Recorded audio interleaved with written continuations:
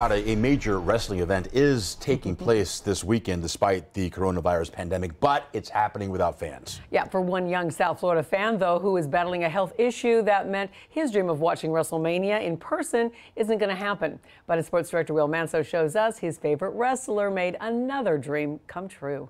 And we have a little surprise for you.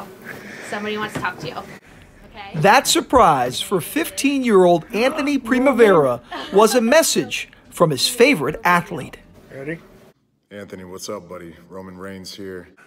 Anthony is a kidney disease patient who goes to weekly dialysis sessions at Joe DiMaggio Children's Hospital. He's also a huge fan of WWE Superstar Roman Reigns and was scheduled to see Reigns at WrestleMania in Tampa this weekend before the coronavirus pandemic forced the show to go on without fans.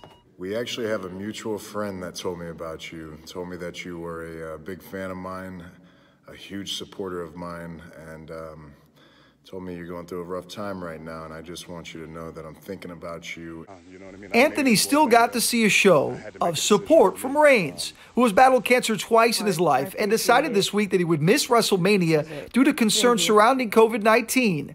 But he still got a big win with his message to Anthony. I know we're under some strange times right now, but hopefully we can get back to normal.